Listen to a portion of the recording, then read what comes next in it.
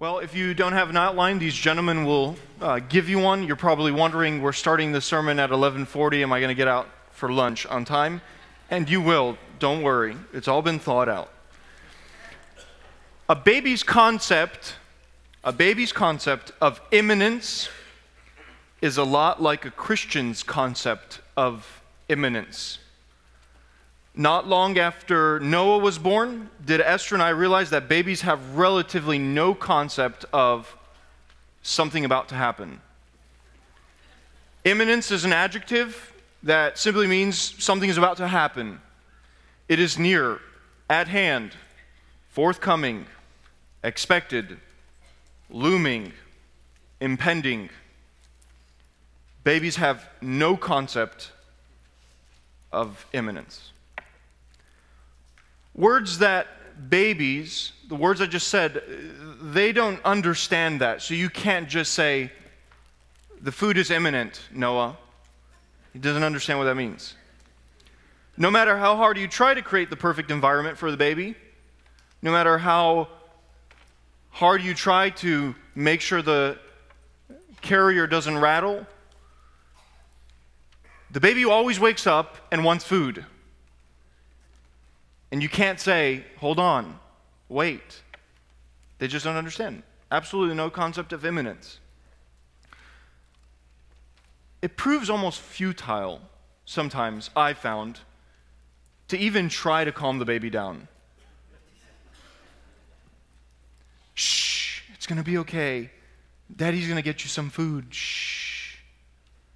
The baby is not willing to commit to a formal conversation about something that's forthcoming. Does not work. And he responds back, as I think sometimes as if he were to respond back, yes, Father, I can see that you're trying to calm me. I will wait upon you, since I can see that you're trying to accommodate me. That's not how it works. I don't know why nobody told me that before we had Noah, but we find ourselves as Christians in situations of imminence all the time. Think about the last time you waited in a line at a store, or at the bank, or at the gas station. When we're third in line, there's this feeling, this surge of energy that comes in us. It increases. We're very excited that we're about to be second. And when we get second, the surge of energy gets even more intense. It gets stronger. And then finally, the surge of energy bursts when we're the next person to get the gas or to be served by the teller or to check out at the store. The Christian life is marked by imminence as well. Things that are about to happen. You perhaps have heard the statement, you're either in a difficult circumstance now, you're out of one, or about to be in one. There's only three kind of circumstances that you can live in. Difficult circumstances are all around us, about to happen to us. In fact, the problem with imminence is that sometimes we don't see difficult things coming. We're sometimes blindsided by them. But God has wired us to feel imminence for a very important reason. Imminence is the key to Christian growth. Imminence is the key to Christian growth. That something is about to happen is key to my growth, to your growth as a Christian. Feeling that something is near gives us a pressure, a good pressure that we should be holy or that we should be obedient. In the text this morning, we see that the coming of the Lord is imminent. The coming of the Lord is imminent, and as a result of his imminence, the coming of the Lord, we should be ready. We should be holy. We should be obedient. We know that the coming of the Lord will come upon us like a thief in the night. We know that it will be glorious. We know that Christ will descend with the sound of a trumpet. We know that it will be majestic. We know that Christ will be fully visible for all the nations to see. We know that we will be transformed when we see him. We know that we will be with him forever. We know that he will make all things new, completely transforming the heavens and the earth that we see with our very own eyes. And we know that he will reign forever as the rightful king. The coming of the Lord is imminent. We know the coming of the Lord is imminent. But often our imminence meter is out of sync. We're just like a baby. We don't know when it's coming. We don't know what to do as we wait for its coming. The problem James wants us to see is that though we know the Lord is coming back one day, we don't seem to think it is imminent. Or if we do think it is imminent, we don't take it very seriously. This is much less true when we think of the world at large. Humans have a tendency to be impatient, restless, craving and desiring everything immediately. The latest iPhone. Did you know people sleep in tents outside of Best Buy to get an iPhone that they'll end up giving away to a less likely member of their family, a least favorite member of their family, in order to get another iPhone in 3 months? I'm not judging, just an observation of how the world works. Here's the problem James wants us to see very clearly. Though the problem of imminence is certainly pervasive in culture around us, people feel trapped if they don't have what they want, when they want it, however they want it. It has seeped into the church in some pretty catastrophic ways. This lack of imminence. Have we forgotten that to be a disciple of Christ is to persevere in obedience? Have we forgotten that vengeance is the Lord's, that we should not repay evil for evil? Have we forgotten to suffer well? Have we forgotten that it is more blessed to suffer for Christ's sake than to enjoy the comfort of this world? Have we forgotten the primacy and the urgency of evangelism and mission? Have we forgotten the importance of church unity and peace? Most importantly, have we forgotten that the coming of the Lord is imminent? It is at hand. It is here. It is standing at the door. These are the questions James wants us to think about this morning. So I invite you to turn with me in your Bibles to James chapter 5, verse 7 to 12. James chapter 5, verse 7 to 12. This is what God's word says. Be patient, therefore, brothers, until the coming of the Lord. See how the farmer waits for the precious fruit of the earth, being patient about it, until it receives the early and the late rains. You also be patient. Establish your hearts, for the coming of the Lord is at hand. Do not grumble against one another, brothers, so that you may not be judged. Behold, the judge is standing at the door. As an example of suffering and patience, brothers, take the prophets who spoke in the name of the Lord. Behold, we consider those blessed who remain steadfast. You have heard of the steadfastness of Job, and you have seen the purpose of the Lord, how the Lord is compassionate and merciful. But above all, my brothers, do not swear either by heaven or by earth or by any other oath, but let your yes be yes and your no be no, so that you may not fall under condemnation. You'll see the review that's right after the passage. We're going to look over that in the coming weeks, so I invite you to just take that home. The answers are there for you. But you'll notice some preliminary observations about James chapter 5, verse 7 to 12. You'll notice some preliminary observations. First, notice the therefore. What is the therefore? It connects the previous passage, the one we looked at last week, with the command to be patient. And last week we saw that gaining wealth, taking advantage of other people, and even committing fraud and theft deserves God's punishment. And the very next verse after that section is the verse that we just read, verse 7. Be patient. You see people committing fraud? You see people committing theft? You see people taking advantage of you? What should you do? Be patient. The therefore connects the previous passage with the command to be patient. You are not to take matters into your own hands. You are to be patient, to wait upon the Lord.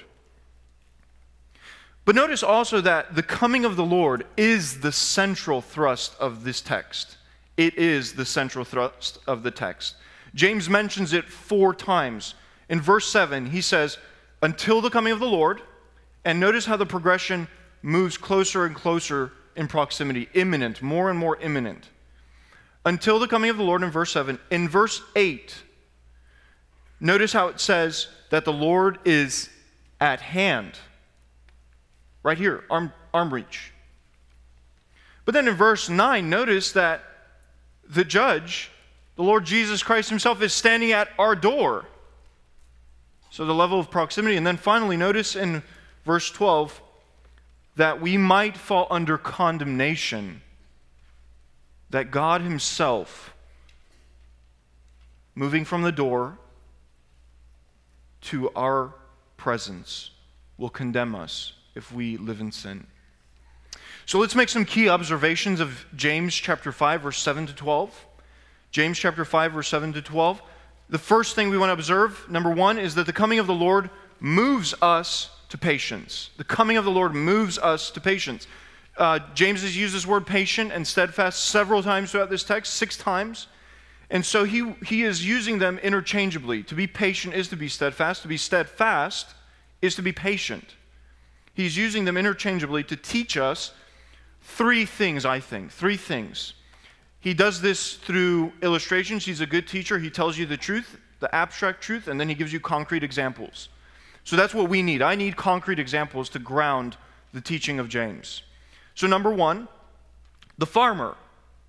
Number 2, the prophet. And number 3, Job. The farmer, the prophet, and Job.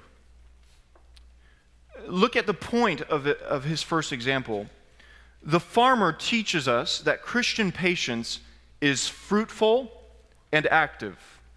Notice what he says in verse 7. See how the farmer waits for the precious fruit of the earth. It is fruitful. He's waiting for something to happen. But notice also that while he's patient, he is not passive. He is active. He is active. Often we confuse patience with passivity, as though what Jesus wants us to do is become stargazers, to just set up camp on the beach and spread our arms and look up to the heavens and say, whenever you're coming back, Lord, I'm here at your disposal, passively awaiting. No sacrifice, just kind of gazing. Well, that's not useful. Scott just talked about how we need to go to the ends of the world. Jesus himself says, until everybody has heard with their ears the gospel message, I will not come back. So if you're a Christian here and you long for the coming of the Lord Jesus, you will prove it through action. You will say, I want Jesus to come back. I'm on the next plane to wherever. I mean, you send me wherever you want. 2 billion people have not heard the gospel yet. 2 billion people left, and then Jesus come back. Let's do it as quickly as possible. Let's be urgent. The farmer waits, but he plans. Notice how it says that he is patient about it until it receives the early and the late rains. And when he receives the early rains, he would plant, because the ground would be soft enough to plant the seed. And then he would wait again, cultivating that ground, till the second rain came. And then that would bring the growth, and then he would have to take it all up, harvest all of it, and then do it all over again. Farmers are very active people, and Christians should not be less active than farmers. So the point of the first example is that Christian patience is fruitful and active. Another text that I think will be helpful, we will not read it today, is Luke 12, 35 to 40.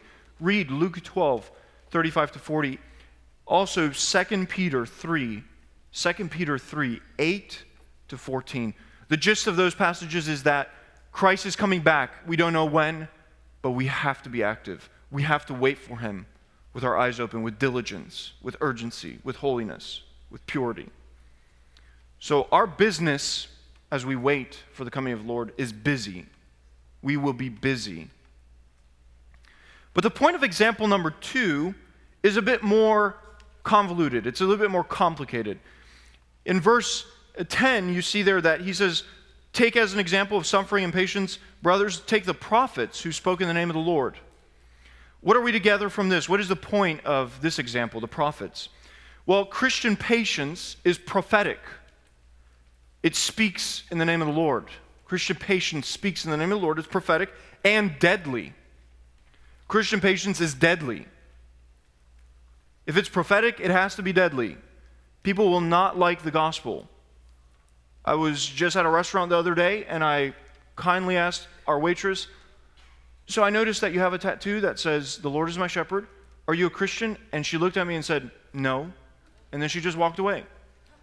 We have to be ready for people to reject us, to reject our appeals to the gospel. So Christian patience is prophetic and deadly. Consider Jeremiah. Jeremiah, the prophet, wrote the longest book, is often known as the weeping prophet, who wrote the longest prophetic work in the Old Testament. He was threatened with death and mocked and imprisoned. He was prevented from marrying a woman as a sign against Israel, left to be lonely for the rest of his life. God did that to him, by the way, if you read in Jeremiah 16. He gladly obeyed. Jeremiah was constantly rejected by everybody, including his family. He was a prophet for over 40 years, but only saw 2 converts. His messages were not well received. His hometown plotted to kill him. And you know what his response was? Continue preaching God's word if it costs me my life, which it eventually did. But Christian patience is prophetic and deadly. Ezekiel is another prophet who showed perseverance in great trial. Ezekiel lost his wife, and God told him, "Do not mourn for her. I do not allow you to mourn for her. You know what I want you to do? Put on festal garments, put on joyful garments, celebrate." Can you imagine? Your spouse dies and God says, "Celebrate"? It's Ezekiel chapter 24. God tells him, "Your wife is going to die," and he says, "Do not practice the customs of mourning. I want you to celebrate." You know what Ezekiel did? 24:18. Ezekiel 24:18. "So I spoke to the people in the morning." He told the people that his wife died. And at evening, or that she was about to die, and at evening my wife died. And on the next morning, I did as I was commanded. How many of you would give up your spouse for the kingdom of Christ? How many of us are willing to make great sacrifices, to be prophetic, to experience death? These are just 2 examples that James calls us to consider, brothers and sisters. He calls us to consider these examples because he knows that when we do, we'll get away from the culture's dream, American dream, of early retirement and funds for the rest of our lives. He knows that when he challenges us with these truths, something will hit us across the head. A weight of bricks will fall on us that will say, "Wake up, smell the roses, we've got work to do." So James is telling us, you want to be a Christian? You want to have patience? It's going to be prophetic, and it'll be costly. It'll be deadly. But point number 3 is important as well. He asks us in verse 11 to consider Job. He says, "Consider Job." You've heard of the steadfastness of Job, and you have seen the purpose of the Lord, how the Lord is compassionate and merciful. Christian patience is trusting and purposeful. Christian patience is trusting and purposeful. You all know what happened to Job. Job was allowed to be inflicted by God through Satan. God used Satan to afflict Job. Never gives us a reason why. There's no reason why God did that to Job. Absolutely no reason why in the book. Never tells us. You know what it tells us? That Job had a wrong perspective on God's justice and how he works in this world. God corrected his wrong view. Job repented, and God blessed him. He said, "God, I'm wrong. I was wrong. You're right. I don't have a universal perspective on the world. I can't even control my own children and their fate.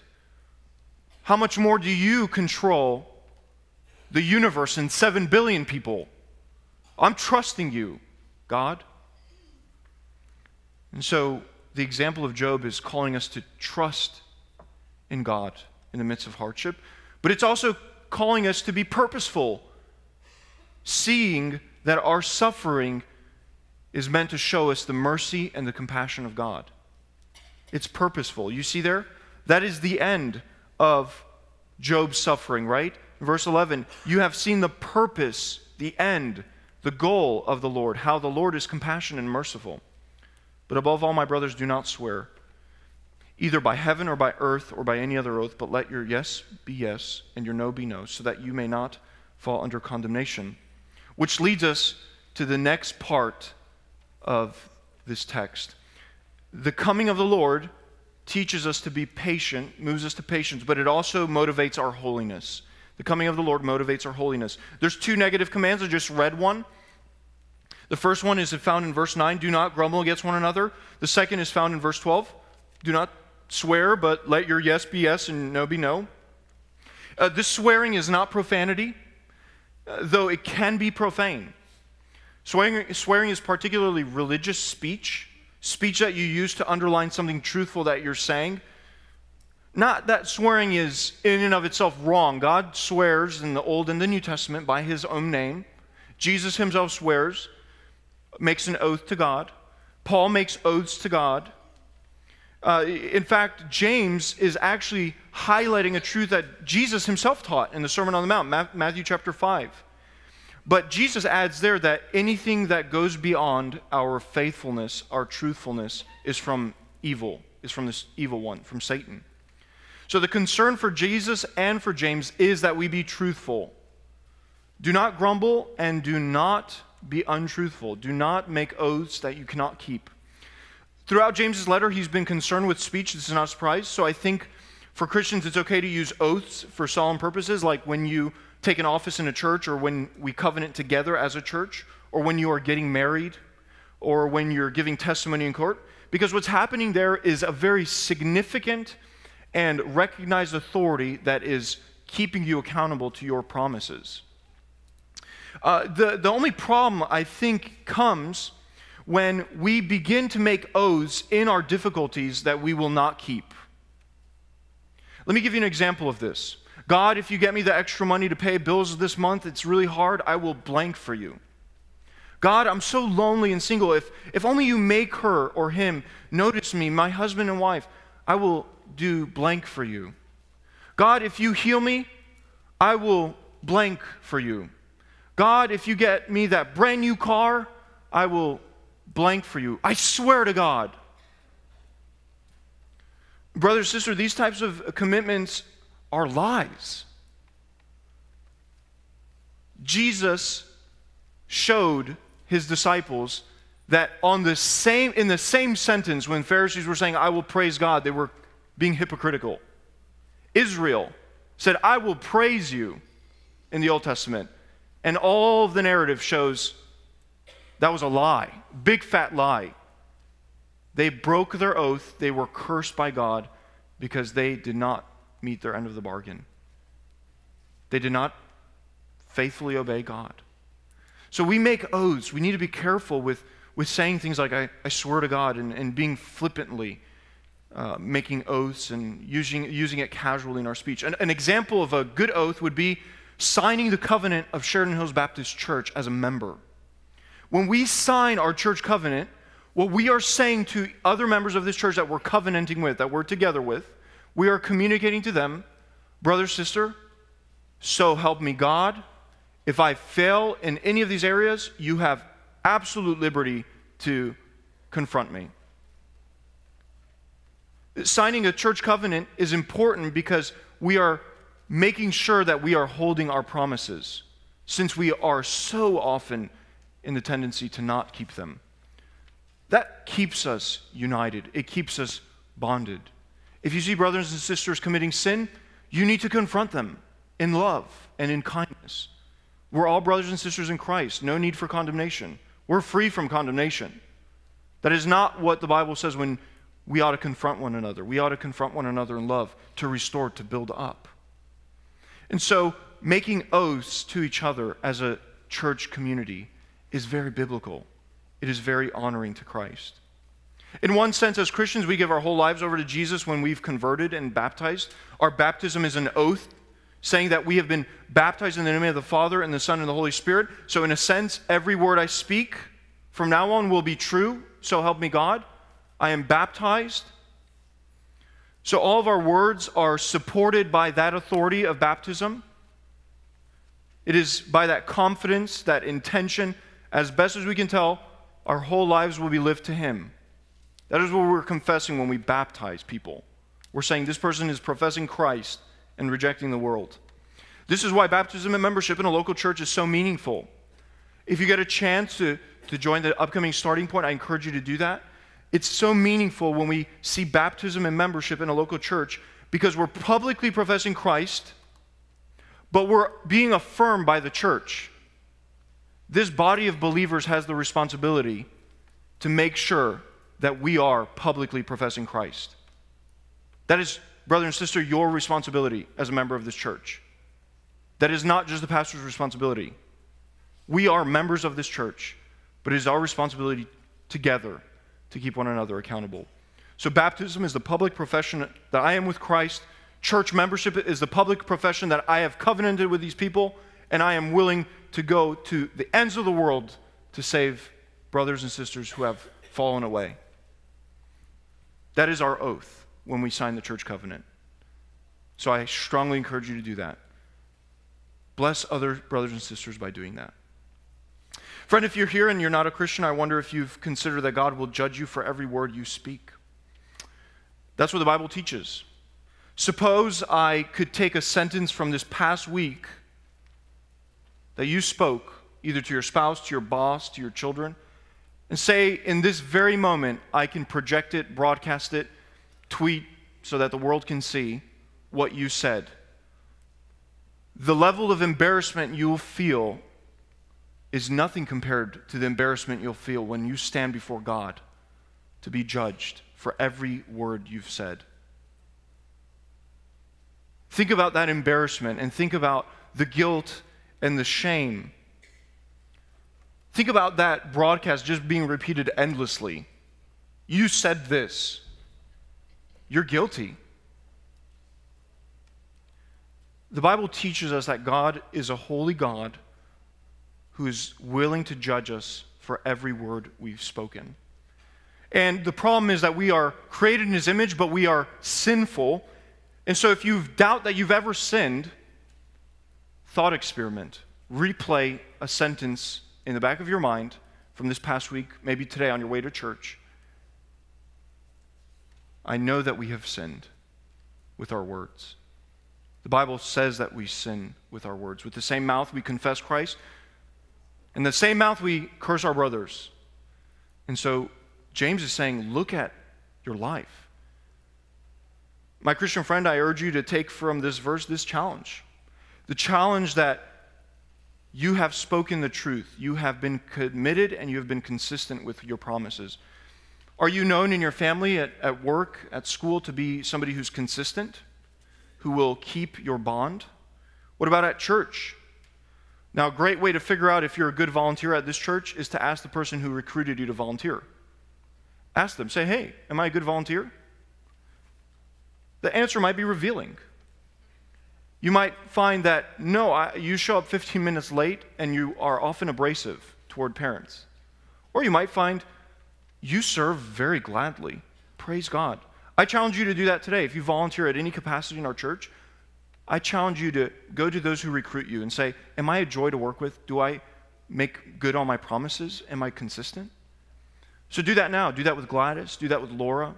Some of you, I've asked to volunteer. You can do that with me. I've volunteered with some of you. I'll be more than glad to do that. The point is that we need to be truthful. We need to be committed to our words. Did you notice the purpose of these two commands? Did you notice that in verse 9 and 12? The reason why we should not grumble or be untruthful is that we might be judged for being grumbling and being untruthful. The purpose for why we should not swear is in verse 12, so that we might not fall under condemnation. He's not talking to non-Christians, he's talking to Christians. Friend, I wonder if it surprises you that James is using this language towards Christians. He's using the word brothers several times in this passage, so we're assuming that he's talking to Christians. This is simply a term of endearment, a term that he's saying to them, I love you, brother, enough to tell you that you're in sin. You're going to be judged if you don't turn around. Perhaps you're not a Christian. And it may surprise you that a Christian is telling another group of Christians that they might face God's judgment if they don't obey God's commands. That might surprise you. You may be wondering why it's right for God to treat his people this way. After all, you may be thinking that if God will judge even those who claim to be his people, that he isn't really loving and merciful after all. But don't miss the values of these verses. We live in a society that turns a blind eye to injustice every single day. Every single day, we see the society we live in turn a blind eye to justice. Wrongs committed against others and ourselves. In James 5, 1-6, we've already looked at the wealthy taking advantage of the poor. Fraud, deceit, murder, sex trafficking. Injustices committed every single day. And society turns a blind eye to them. So then it is good news that God will not turn a blind eye to injustice. It is good news that God will hold everybody accountable for every single injustice that they've ever committed. Every single person will give an account for every single deed. And the greatest wrong committed is not fraud. It's not theft. It's not even sex trafficking. The greatest problem is that we've offended a holy God. We've rejected God. We've rejected the only one who can excuse us and show us mercy. We've said, nope, I don't want that. He's our creator. He created us and designed us for fellowship with him, but we have turned away. We've rejected him. We thought other things would bring us more pleasure. Now, it would be perfectly just for God to execute judgment. Wouldn't you, if your creation turned against you? Perfectly right for God to do this. And so, at the right time, when we were sinners, when we were enemies, under God's just condemnation, Jesus of Nazareth showed up, lived a perfect life, fully obedient to God, called upon God in trust in his great difficulty and circumstance, even while on the cross, in our place, Jesus shouted, my God, why have you forsaken me?" Not doubting God's goodness, but trusting that what God said would come to pass from Psalm 22, that Jesus Christ on the cross is the King of the world. He said, into your hands I commit my spirit. Jesus said that in trust, knowing that he would be raised from the dead. Read Psalm 31. And so Jesus is raised from the dead 3 days later after his death. And he appears to several hundred people who witness him, eyewitness accounts, historical facts. And then he leaves, he ascends into heaven, and he sits at the right hand of the Father, exercising perfect judgment, the seat of highest authority. So he invites us this morning to repent of our sin, to repent because we have offended God, and then to trust that what Jesus did for us on the cross will offer forgiveness, will offer freedom from shame and guilt, and will give us the lasting pleasure and joy that we long for. I invite you, brother and sister, to repent, to turn from your sin, to instead turn to Christ and trust. Say, Lord, I trust you. I've sinned. I've offended you. Lord, forgive me. Friend, if you're not a Christian, I invite you to come and believe the gospel. I invite you to cling to Christ and his promises. The world will forsake you, but Christ will never. He always makes good on his promises. That brings us to our conclusion here that the coming of the Lord not only moves us to patience, it not only motivates our holiness, but it marks our approval before God. The coming of the Lord Jesus marks our approval before God. You probably noticed in verse 11 that James says, "Behold, we consider those blessed who remain steadfast." Now, this is very interesting that James is using this language, because several times throughout this letter, he is referring back to Jesus' Sermon on the Mount. In the earlier part of his letter, James writes in chapter 1, verse 12, blessed is the man who remains steadfast under trial, for when he has stood the test, he will receive the crown of life, which God has promised to those who love him.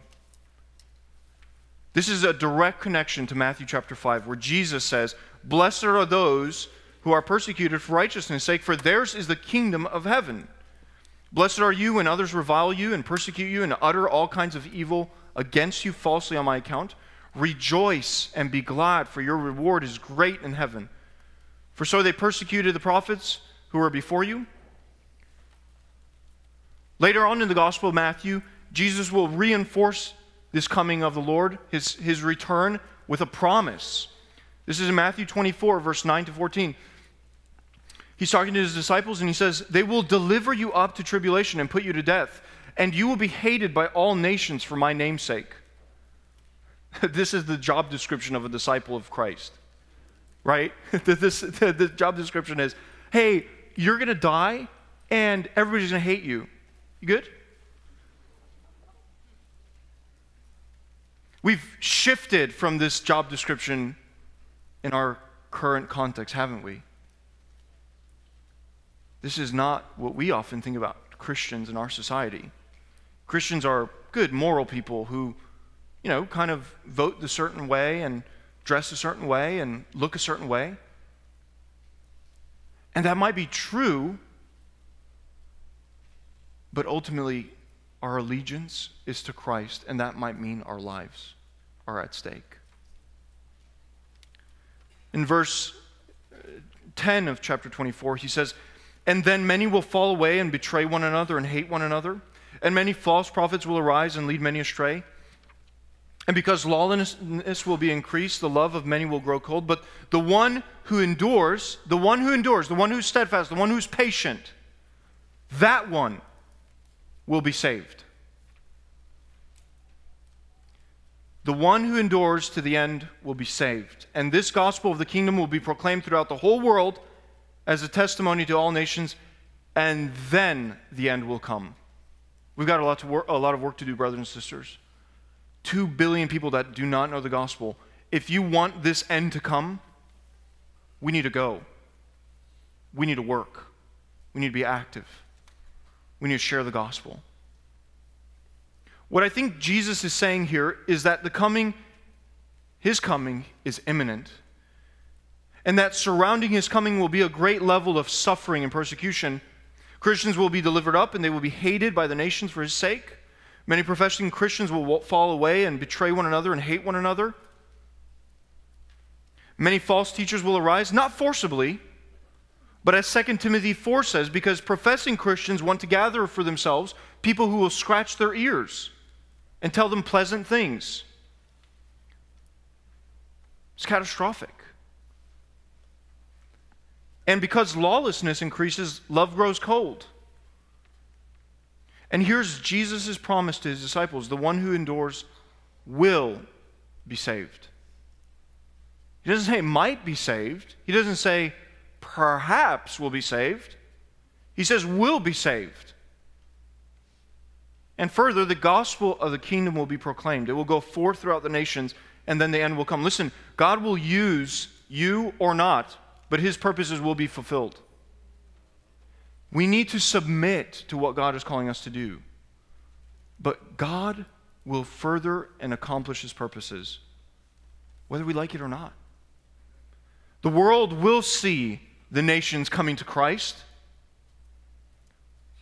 There will be great tribulation, and it's all part of God's plan. But how does the coming of the Lord mark our approval? It is blessed to suffer. It is blessed to remain steadfast. And this word blessed marks those who God has approved of. When we praise God, we say to God, you are the only one who has my affection. When God blesses us, when he praises us, if you read the Psalms, it's because he says, I am committed to you. You are approved. And what a great standing to have as a Christian. To know that the King of the universe has approved of me, has said his blessing upon me, has said, this is momentary affliction. You are blessed. You are approved. You are marked by me. Being marked by the approval of God gives us an unshakable joy and longing. Listen to how John describes this in 1 John chapter 3. Beloved, we are God's children now, marked. We are his children. And what we will be has not yet appeared. What we will be has not yet appeared. But know that when he appears, we shall be like him, because we shall see him as he is. And everyone who thus hopes in him purifies himself as he is pure. The coming of the Lord is imminent. It is going to happen soon. The coming of the Lord means that we will be moved to patience, motivated to holiness, and marked as approved before God. This means our faith will be active and diligent. It means that we will be prophetic and sacrifice our lives. And it also means that the purpose will be accomplished. God will make us holy, and God will turn the nations to himself through us. May God continue to give us the strength to think this way until Christ's return. Amen. Let us pray.